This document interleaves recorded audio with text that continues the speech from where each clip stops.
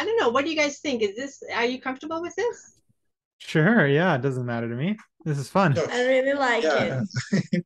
yeah, it's cool. Okay. All right. All right, great. I wonder, I know we need to get started because it's already 6 p.m., but I wonder how it'll work with a share screen. Here's our title screen with your guys' names. Okay, so then we go back to this. Um, Yeah, it cancels it out. yeah. Okay. All right. Well, this might be maybe let's just start with this. I'll kick it off after I say this sentence, and then when I stop sharing, we'll go back to our boardroom. How's that? Sounds good, yeah. Yeah, Okay. All right. So here we go. This is this is FrontierDAO. I'm Paige Donner with FrontierDAO. I'm co-founder. And we started about a little bit over a year ago in as a decentralized science DAO. So this topic today is going to be talking to several other DAO builders and also believers in DeSci about what is decentralized science. So a year ago, nobody really had heard the term and nobody was really using it. Fast forward to about January of this year, so 11 months ago, and you started to see the hashtag then a little bit on Twitter. And now it's this global full force. As you can see, we have Maria with DeSci Brazil. We have Daniel with DeSci Africa. Drew is with Crypto Altruism, and he's going to bring his perspective on how you can use blockchain for good. And also, he has a background in science, so he'll be able to communicate very clearly about the advantages to Web3 tooling in scientific and engineering research. Um, so we have the agenda today. The session topic is what is decentralized science, and then we're going to talk a little bit about what is a DAO, decentralized autonomous organization. Then each presenter will have a little bit of time, say 5 to 10 minutes, to present about what their organization is focused on, what is DeSci for them. I'd also like each presenter to talk a little bit too about how is this in particularly relating to your region. So Africa is very different from South America, is very different from Europe, where I am, and then from North America, where Drew is. So the four of us, kind of really represent really practically the entire globe. We're just kind of missing Asia and Australia, right, for this meetup. And yeah, then also, then for the discussion time, let's talk a little bit about, can DAOs offer a path toward greater scientific and engineering collaboration while still protecting people's intellectual property. So that's really the key. How do we facilitate collaboration and still protect academic intellectual yeah. property?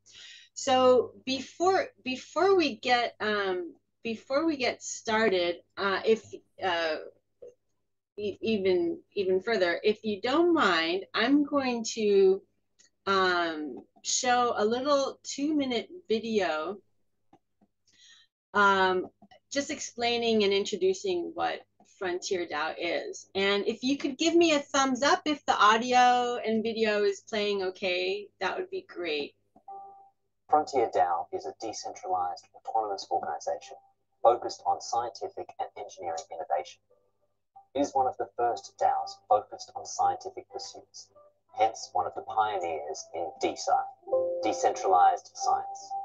As a collective, FrontierDAO's main mission is to make scientific research, collaboration, innovation, and commercialization more accessible to wider groups of people, regardless of where they come from. Our philosophy, echoing that of NASA's, is that good ideas come from everywhere, and we are using the blockchain and Web3 tooling to help facilitate that people with good ideas, drive, and determination get access to funding, mentorship, peer support, and paths towards collaboration and commercialization, while still protecting their IP.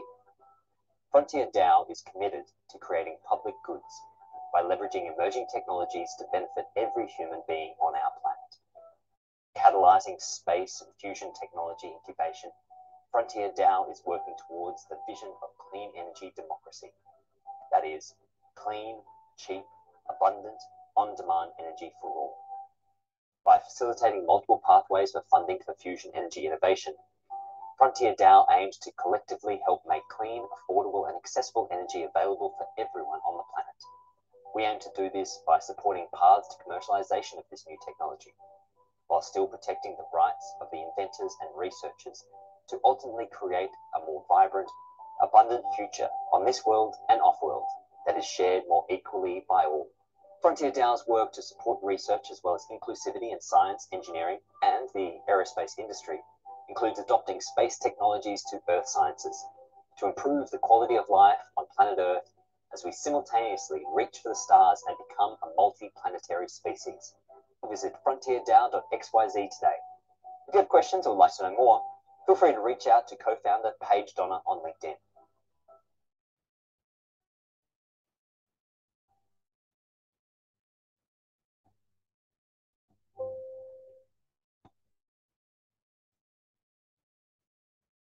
Okay. All right. So, thank you for that. I just wanted to give a little brief introduction as to what FrontierDAO is and what our mission is. But now I'd like to give the stage over to our esteemed guests.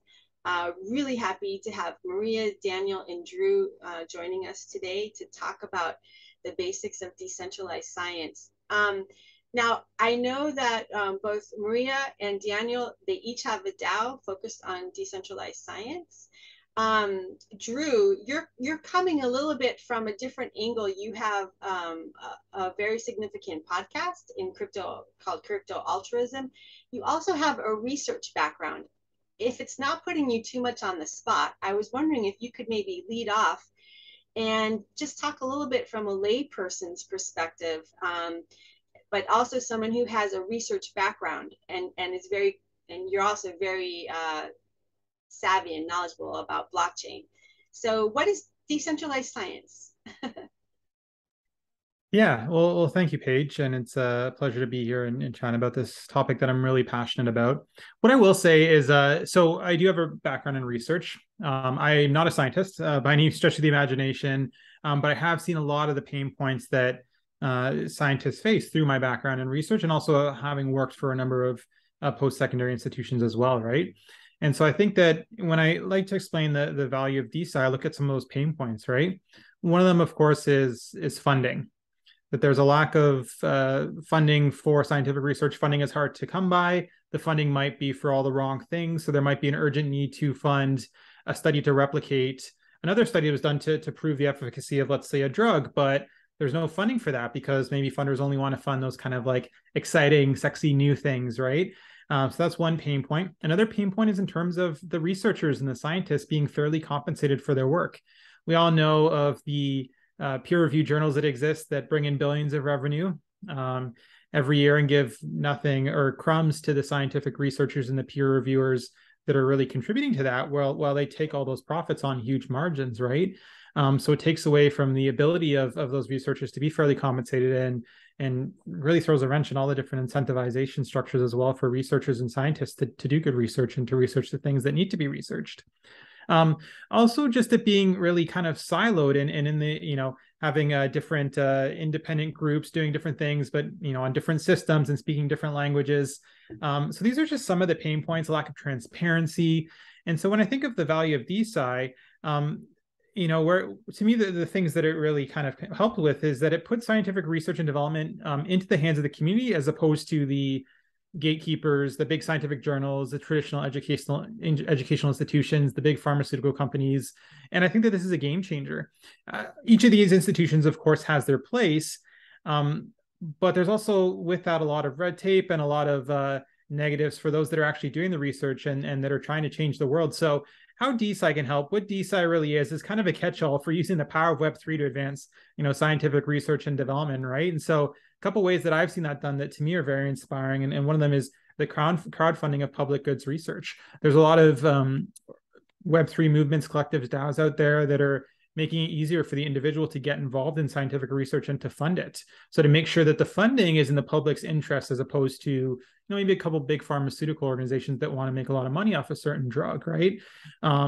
Fair compensation for scientists, like I said before. So a lot of these models, decentralized science models, are directly funding scientists for their research, providing them a fair piece of the puzzle for contributing to decentralized scientific journals or research hubs or those sorts of things, as opposed to the money going to those billion-dollar journals.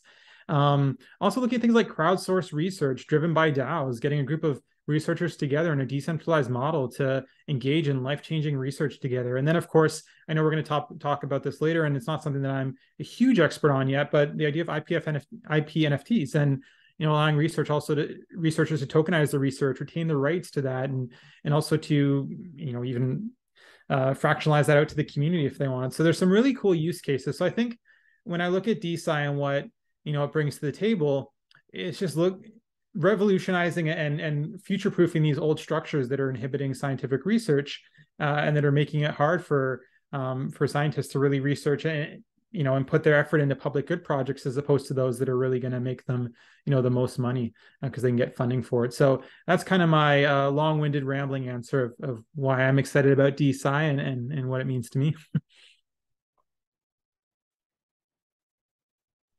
No, not long-winded at all. Drew, you are very knowledgeable about blockchain and those use cases that you illustrated here. I think that if somebody is just now hearing about this term decentralized science, it's going to give them not just one rabbit hole, but a dozen rabbit holes to jump down. So you really gave a nice high-level overview of some of the pain points, like you said, and some of the ways that we can address those pain points with these tools, which is really all that Web3 is. It's just a new toolbox, right? Okay, so now let's turn to another one of our DeSci guests. Let's do ladies first. Maria, are you ready to tell us what you're doing and what you're all about? Okay, I'll go first. Here in Brazil, we are just getting started with the sci-tech market. We have a lot of health techs, a lot of agro techs, a lot of ed techs, but we don't really try and enter the business ecosystem with startups or companies that will try to solve problems in science. And the ones doing that are just realizing that maybe one of the biggest problems in the scientific community today, other than the publication problem Drew just addressed, is the problem of how is the professional, namely the scientist, how is that person going to profit? How is that person going to earn their living? That's not clear in Brazil, and that's not maybe clear in the world. I'm so looking forward to hear what Daniel has to say about how is that in Africa. But here, we're not a continent, but we do have the size of a continent, and it's so unequal. So in one hand, we're talking about decentralizing the process that are already taking place in science for people that are already inserted in science. And for those professionals, we're trying to actually teach them digital tools, not just in Web3, but of course, we know Web3 tooling is has a very direct relationship with profit. We're trying to bring awareness to that among the scientific community. And in the other hand, we're trying to bring all of these millions of people, of adolescents, of people between 20 and 30, we're trying to bring everyone to look at science as a possibility to create projects in whatever subject they want. That's not intuitive to most of our population. So I think my responsibility, among others that wish to join me in Brazil, is to bring awareness to science. Science is now a profitable market. We can do many things.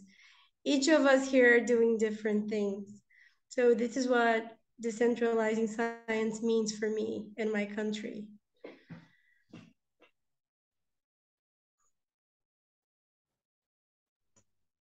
That was great, Maria. That gives us a bit of an overview, and I can't wait to dig in a little bit deeper to a conversation you and I had, I think, over email a little bit about making the next generation aware of some of the opportunities for scientific research that your country provides, and making the youth aware in time so that they can sort of make a life plan.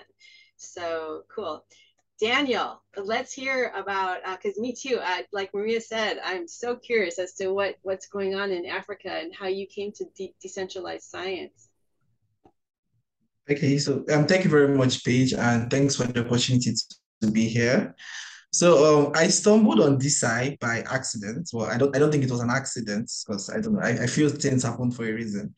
So I was on Twitter and I was doing some search and I stumbled upon VitaDAO and I joined the community. That was sometime in October last year.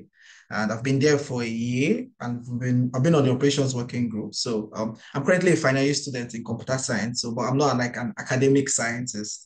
I don't have any published peer review article or any research in the aspect of science background.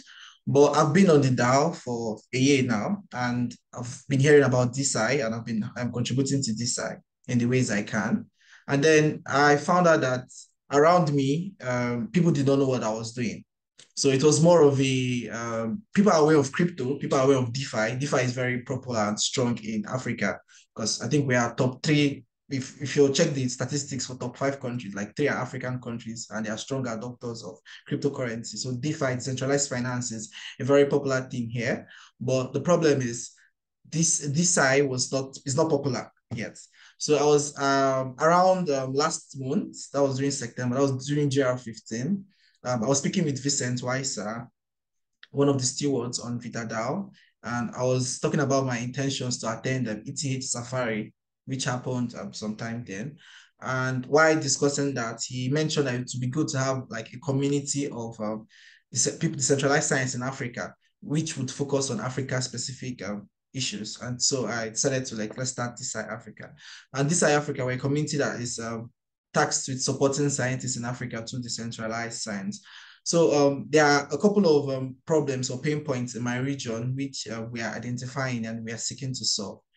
For example, I currently in my school, I go to a government university, and they have this issue in the region whereby the government are not accountable to the people. So that's like a problem with most countries in Africa.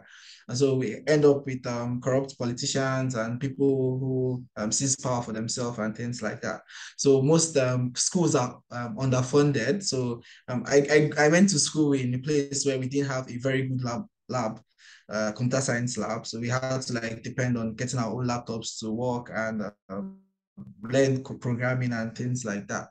So now with this side, we can see the people and say, okay, is there how we can support the community as a whole ecosystem? We have different players in the ecosystem. We have Molecule, we have VitaDAO, we have DeSci Brazil, we have Ibero-America, and there are lots of innovations are happening, and mostly they are EU focused because EU has an abundance of universities in research and facilities like that.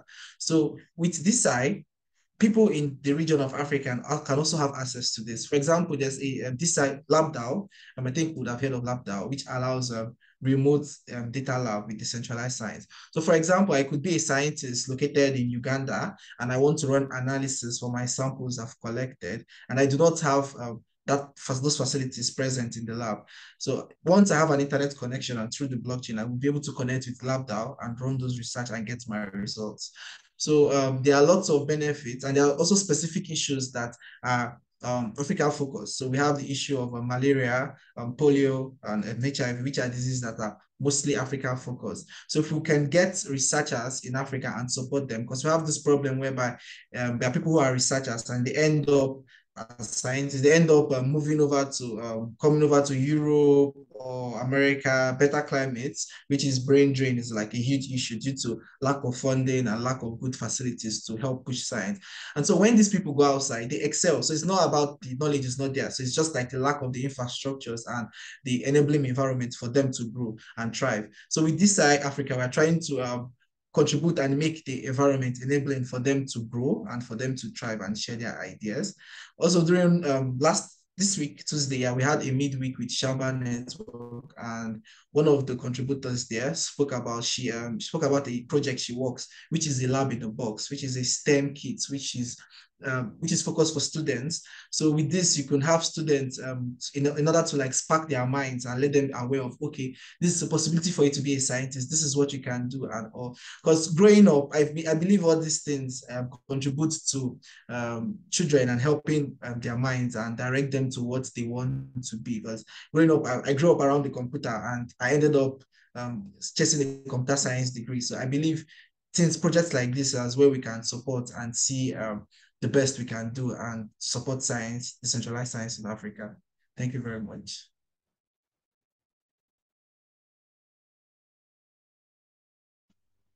Wow, what a great overview. It's so rich. There are some common threads about education, science and education, and making that more accessible. So there's kind of like a global common thread there, because that's true in the United States and North America as well as Europe too. And yet then too, now there's some regional concentrations as well, where things are more focused on sort of the pressing needs of each region. I know with FrontierDAO, energy is really one of the main things that we're focusing on in climate solutions. And so I don't think that that's regional anymore. I think that that's definitely a global perspective. Drew, let's move back to you. And what are some things that you think, say you were going to stand up a research institution, but you were going to make it decentralized, and it would be in your area. How would you'd be focusing on pressing issues in your area, your region where you're living? What things would you be addressing, and how do you think you'd organize it? And do you think academic institutions are ready for this kind of collaborative model? Yeah, it's interesting, right? And this is something that I'm pondering kind of every day, right? Is how do we reconcile decentralization and DAOs with traditional research institutions that are heavily centralized, right?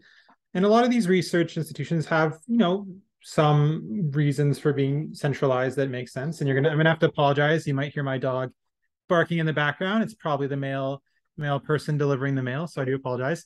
A lot of these institutions are heavily centralized. They have a lot of processes in place to protect folks in the research processes, right? So what might seem like a lot of red tape, these ethics processes, these sorts of things that have a centralized review board, all those sorts of things, there are reasons to have that in place. So it's also figuring out how do we make sure that we're replicating some of those good aspects in DeSci, which is an important consideration, right? But anyways, back to the main point, that is something that is a struggle to reconcile, because institutions are heavily centralized. When you go to a decentralized model, there are certain kind of risks that go with that in terms of where's this going to go, which directions the community going to take this, whereas these research institutions like to have control over those sorts of things. So I'm not exactly sure how that's going to be reconciled and how we're going to see those two kind of come together, right? But I think there are certain things that these institutions can start making use of in the Web3 space to kind of test the waters a little bit. I don't see that there'll be a lot of traditional research institutions that are going to be like, let's become a DAO and let's fully decentralize. I just don't see that happening. What I think I see happening instead is these Web3 decentralized research movements emerging and then partnering with these traditional centralized institutions. And that's what we're seeing with organizations like VitaDAO, Molecule, that are then, you know, partnering with universities and other research institutions to advance their work, right? And those organizations are then bringing in those decentralized, you know, elements. They're bringing in community funding mechanisms. They're bringing in IP NFTs. They're bringing in new ways of sharing research that's on chain, that's transparent and open to everyone for the public good.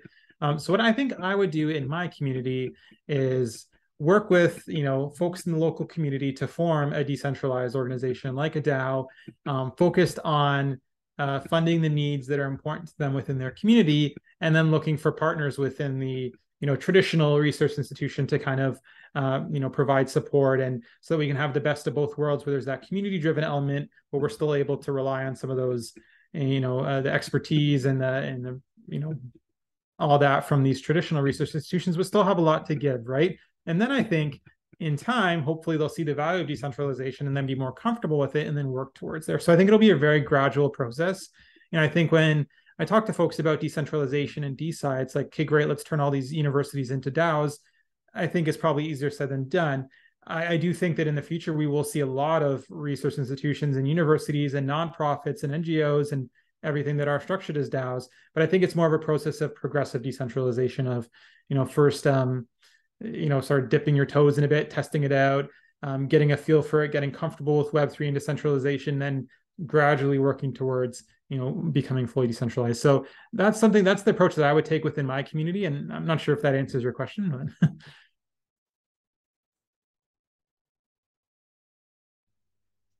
Yeah, no, that was a wonderful, comprehensive answer, and I think you're spot on. You know, it's going to be a gradual thing. I mean, even as early adopters in DAOs, I mean, you know, we're still figuring out the tooling, and it's basically trial and error. It's like, oh, that didn't work, or oh, hey, that does work. So, and so, you know, and as we're all acknowledging, science and engineering pursuits, you know, in academic research, it's, you know, it's so important, it's so monumental. So we really do need to get it right before we put such things at risk.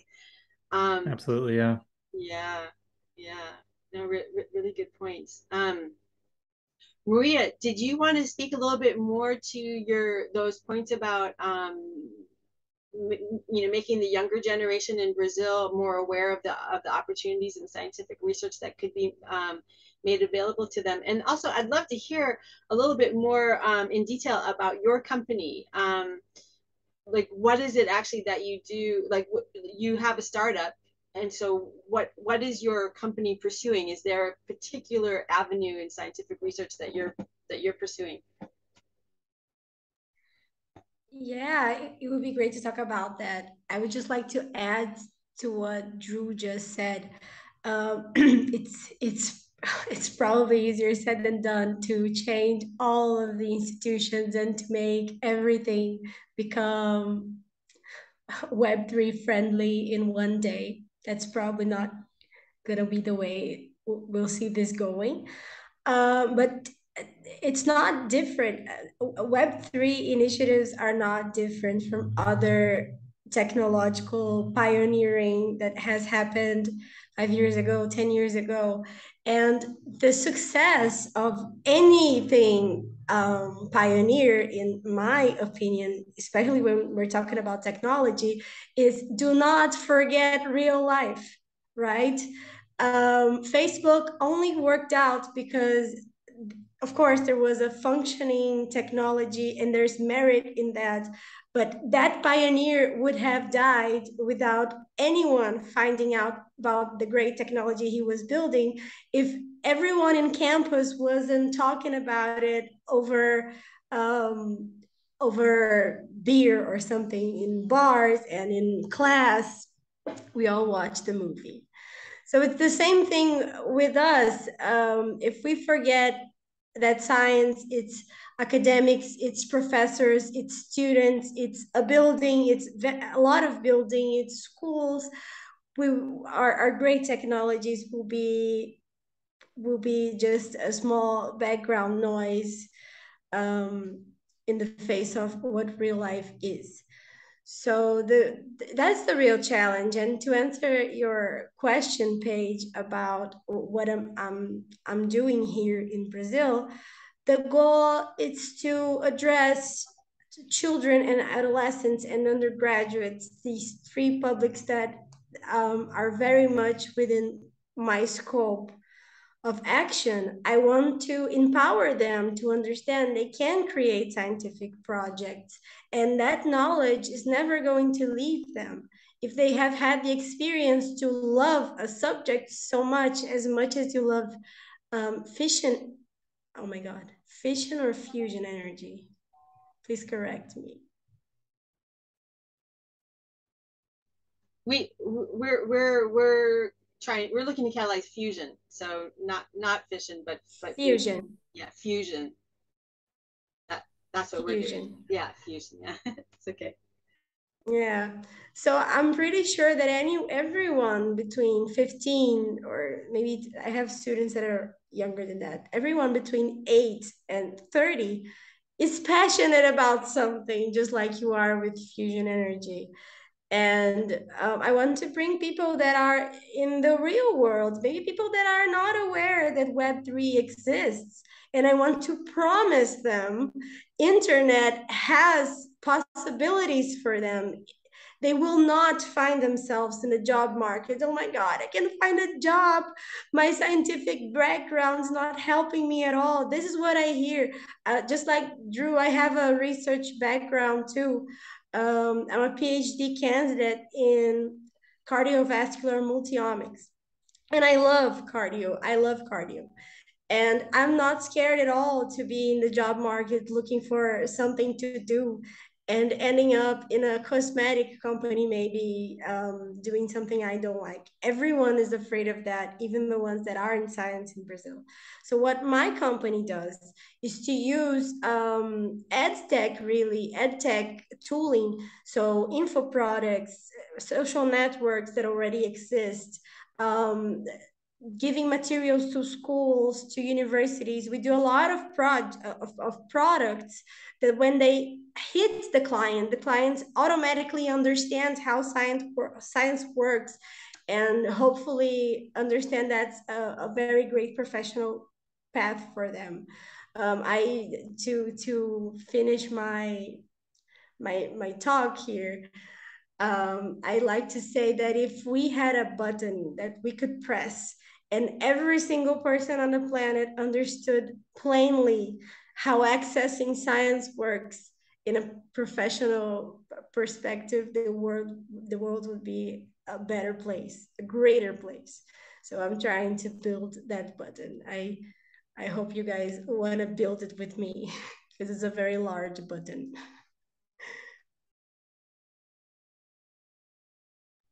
Very nice. Yeah, you're so inspiring. Also, I love your tweets, Maria. You do some really great tweets. I think one the other day was all scientists should be millionaires. I thought, yeah. It's just math. It's math. You know, it's true though. And Drew, you've alluded to IP NFTs a few times, and this might be a good opportunity to address that before we turn back to Daniel to hear about what his focus area is in addition to computer science. But so IP NFTs, so intellectual property NFTs, it's a great concept, and it's actually something that we at FrontierDAO have been practicing ourselves from the beginning. And that was basically that if somebody has some research that they want to either put out to the community for peer review, or maybe offer for collaboration or feedback, the wonderful thing about Web3, and I'm not talking to you guys, I know you guys all know this, but I'm talking to any current and future listeners, just a bit of an overview of IP NFT, the concepts behind it, is that with Web3 tooling, you can publish something digitally, but you can publish it on chain, which means that it has an immutable date timestamp on it. So we all know Web 2 publishing, right? Blogs and things. We've all been here the last 10 or 15 years, or if we have really young viewers, maybe they're new to Web 2 publishing. But basically what it means is that you can publish something online, but anybody can basically change it. So, you know, a lot of times dates can be manipulated, or it can be revised, and sometimes maybe the revision history isn't noted. It depends on how conscientious the publishers are, et cetera, et cetera. So with on-chain publishing or IP NFTs, as soon as you publish it, the data is stored usually as an IPFS file, which means it's on chain, and so there's a record of it. So if there's any kind of a change to it, there's going to be an additional record. So this is actually how people's research and brilliance can be protected, while at the same time allowing for a lot more collaboration. So that's really what we're talking about with IP NFTs. Most people, I think, know NFTs nowadays as they say, you know, monkey JPEGs, you know, so the or you know, like the famous CryptoPunks or things like that. And yes, those are NFTs. Certainly, those happen to be certain kinds of images, but you can just as easily mint intellectual property as an NFT, a non-fungible token. And there you have an immutable, decentralized, immutable chronological order on the decentralized ledger technology, DLT, or blockchain, as we all call it, that associates ownership and authentication to that person. So anyway, I didn't mean to go so long on that topic, but it is a very interesting topic. It's something that we are working very diligently on and championing very much at FrontierDAO. But let's turn back to Daniel now and hear a little bit more from your perspective from Africa. And also, I love that actually that you're in computer science, because and also your experience in BetaDAO, which is, you know, really one of the pioneers. Beta Molecule and BetaDAO were the first two science DAOs to be stood up, and I think they established in maybe June or May or June of 2021. So we're all still new, but yeah, let's hear a little bit more from you, Daniel. I love your perspective.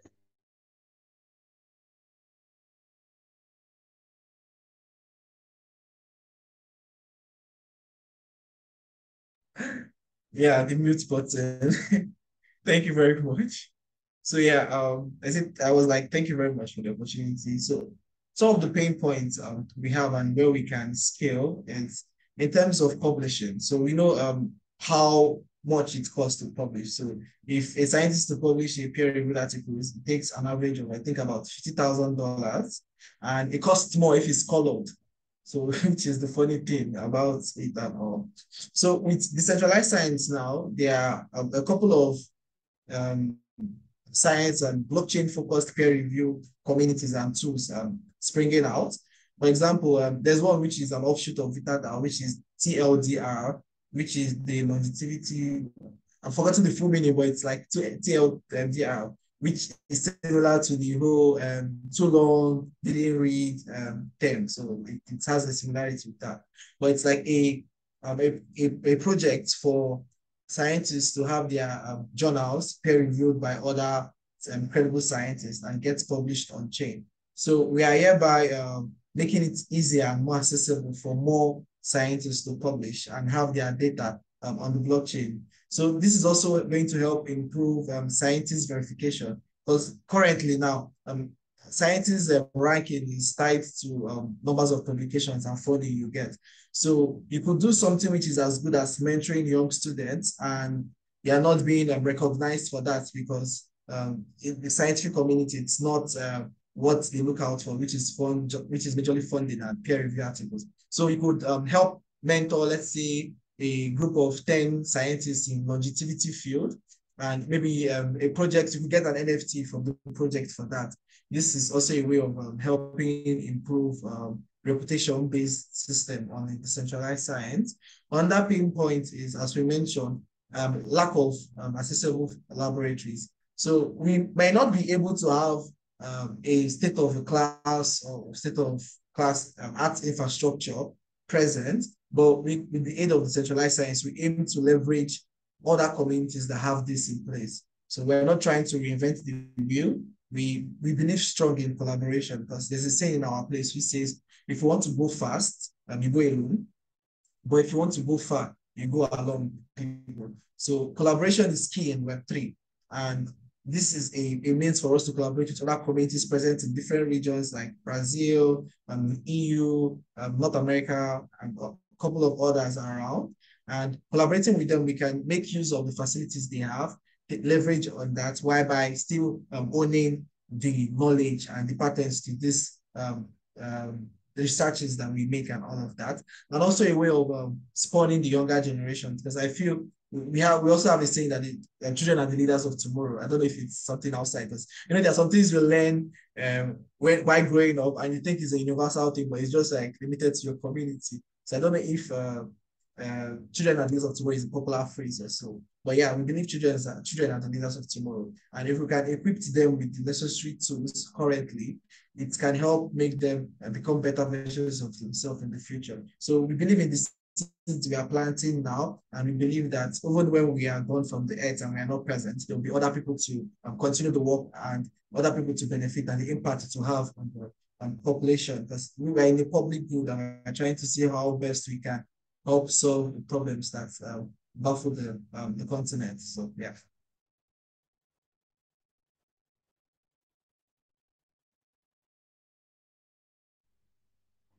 Yeah, really, really interesting.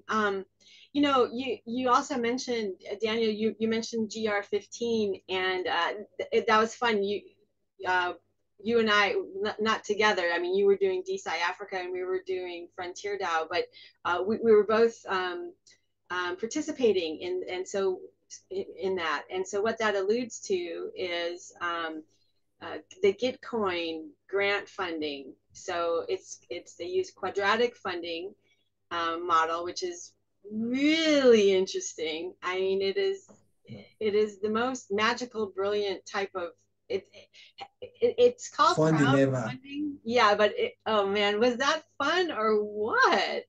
And that's I think how you and I first came into contact, because I saw you because we were GR15 was the first round to actually have a DeSci tag. DeSci, yeah. Yeah, so we were both in the same kind of little. It wasn't really a group because it wasn't formalized or anything, but you were cognizant of the other people in with the DeSci tag. So yeah, let's talk a little bit about that, because I just found it to be. We raised some money, which was great.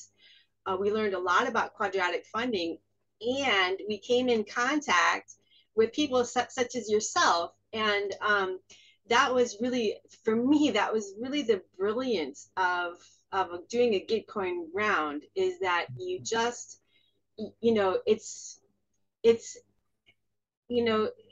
it's true. It's even more fun actually to support the other people in that community than it is even to get grant donations yourself. So I don't know. Why don't you share with us a few words, Daniel, about how that experience was for you?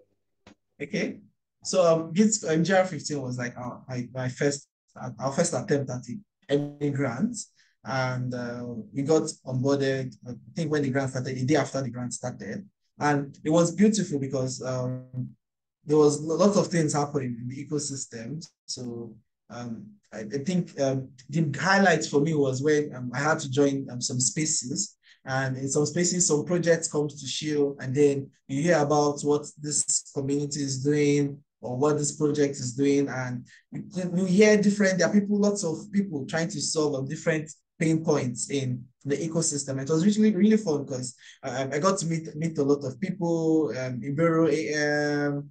I can't remember. I went Shamba Networks, which you have a space this week with. It was during the GR15. So I got to find there was actually a ReFi community in Kenya, and I got to connect with them. So I think the highlights of the most important thing about Gitcoin grants is the community, because you tend to see a diverse set of people with different ideas. Because we even have women in blockchain science, Web3 science. We even have Web3 women guide and all of that.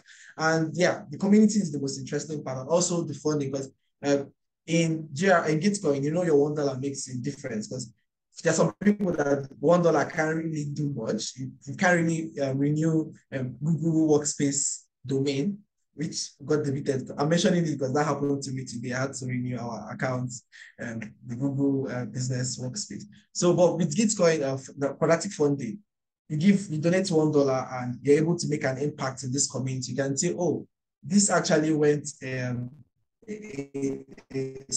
step in putting them in the right direction. So yeah, Gitcoin was beautiful, and I look to move forward to connect with more people in the community.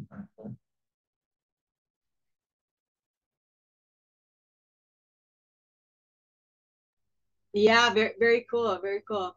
Also, I wanted to throw it out there, if there are people in the audience who have some questions, we will do a couple minutes of questions in a few more minutes.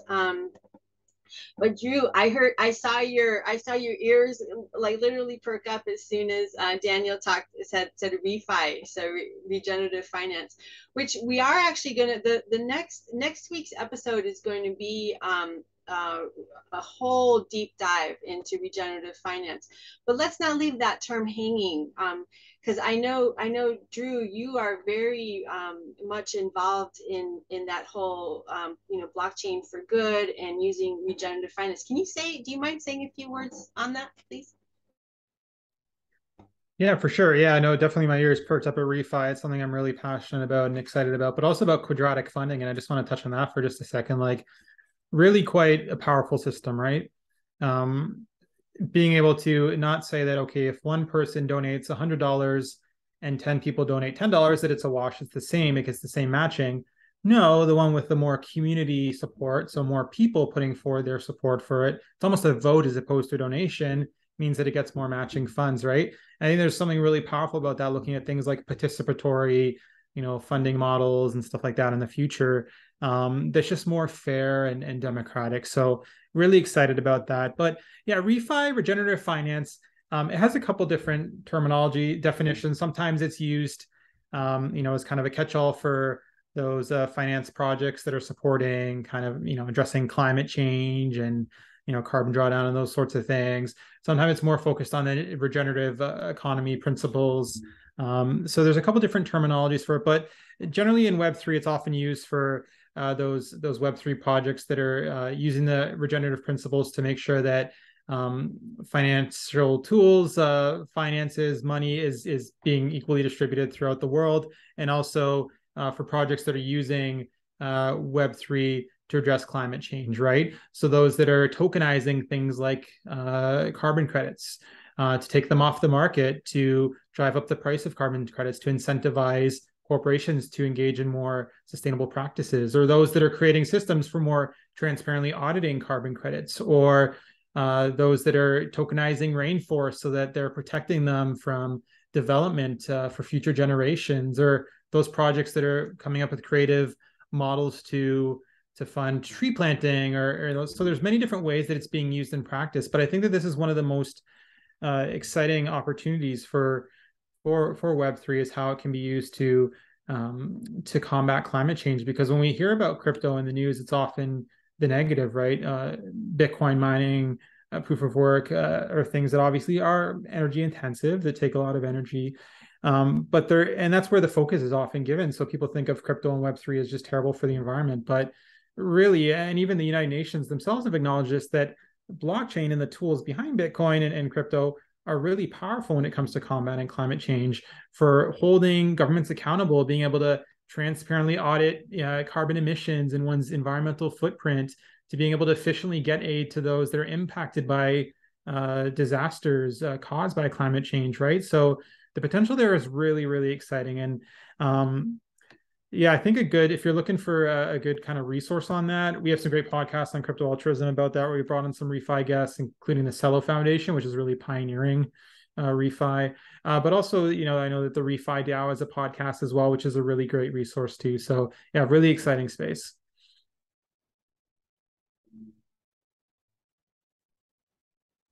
Yeah, cool. Thanks for that. And actually, full disclosure, I was just I was just invited to join the founder circle and that ReFi DAO puts on. Yeah, so they just had Congrats. yeah, thank you. Yeah, really excited about that.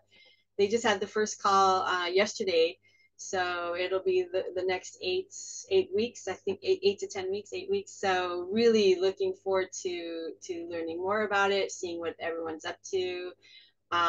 Yeah, Cello is rocking it, and yeah, and then some of the things that they're doing in Brazil, you know, some of what like regenerative finance is doing in areas where you know, for reforestation and rainforest planting, like actually tokenizing, like you just alluded to, rather than just planting a tree, you actually tokenize the exact that tree. So on chain, you can actually follow that exact tree. So there's no more randomness with anything, which is great for traceability. Any thoughts, Maria? I wanted to not necessarily on regenerative finance, but I just wanted to give you the stage again in case there was something that you wanted to speak to that I didn't know to ask about, or maybe something that came up in what the conversation so far. I'm actually learning a lot about ReFi now. Fintechs are not really my expertise, but I was thinking about the environmental impact and how much more scientists should be in the great decisions in the world. Here in Brazil, we have great, a great forest. I was gonna say a great treasure, and in most cases we don't ever have governments that care not only about science but about the possibilities that technology brings. So it's not even the existence of the technology is that impacting really. There are other problems that technology cannot address yet, but it will be once the cultural change comes with it. And that comes with decision making coming from people that understand the subjects we're talking about here. And that's why I say scientists should be millionaires. I think that sentence, it's really powerful because it means when power is in the hands of people who have studied, that actually understand technology, that the world becomes that much more resourceful.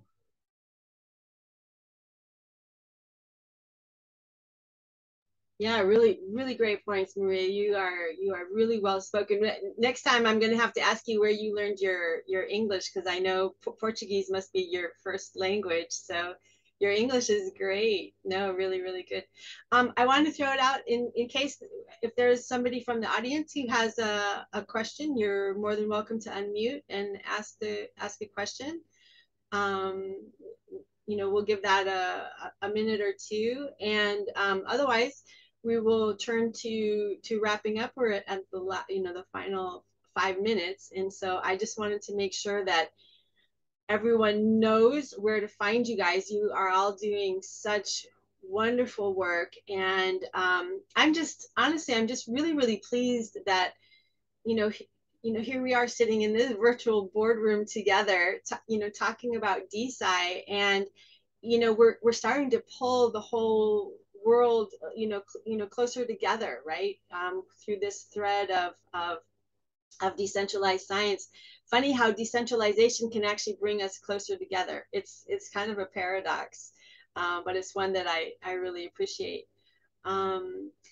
If there's okay, I mean, if there's, I want to give it I want to give people a chance to ask any questions if there's any. Okay, well, if there's not, then we're done. We just have a couple more minutes left. So let's go. Daniel, Maria, and then Drew. Can you guys just tell us, exactly, exactly where what you're doing and where we can find you and all that kind of stuff. Yeah.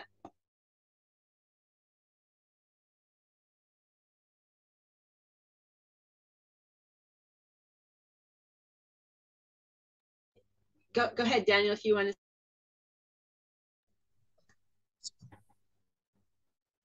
to mute.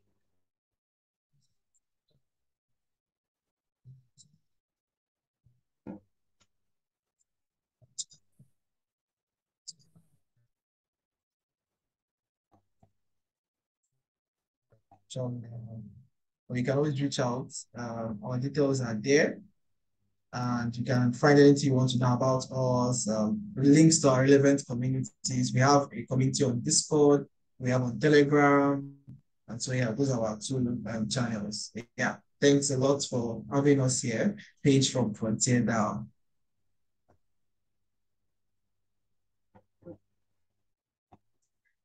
I just sent on our chat how you guys can find me. We're DeSci Brazil on Twitter. This is my personal Instagram, and below it's the website of my company. It's all Portuguese, it's all Brazilian for now, but I do hope we become global by 2024. Cool, awesome, and yeah, thank you, Daniel, Maria, Paige. It's been a pleasure. So if you want to learn more about me, my DMs are open. You can always get in touch. My personal is actually at EW Simon. I'll throw everything here in the chat. But yeah, my Twitter for Crypto Altruism is there, and then our website cryptoaltruism.org. We have a podcast. We're at 76 episodes now, as well as a blog. We have close to 200 articles all about the social impact use cases of Web3. So yeah, check it out. Shoot me a message. You can contact me through the website as well. So thanks so much for having me, Paige. You guys, this has been an awesome discussion. Really, really grateful, and really grateful for our foundational support too, from Filecoin Foundation, from Unfinished, and also from the Liberty Project. So really grateful for them to put their muscle behind supporting us in this new DeSci venture and getting the word out to as many people as possible. And thank you guys for coming on the inaugural workshop session. It's been great sharing this moment with you, and let's all stay in touch and keep collaborating and keep supporting each other.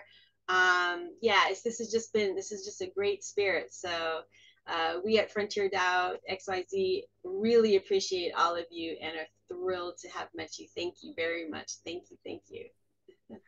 Paige, let me just ask you, where is the recording going to be? Yeah, that's a good question. I will have to get back to you. It'll eventually be up on YouTube, but it'll be a question of here. Let me actually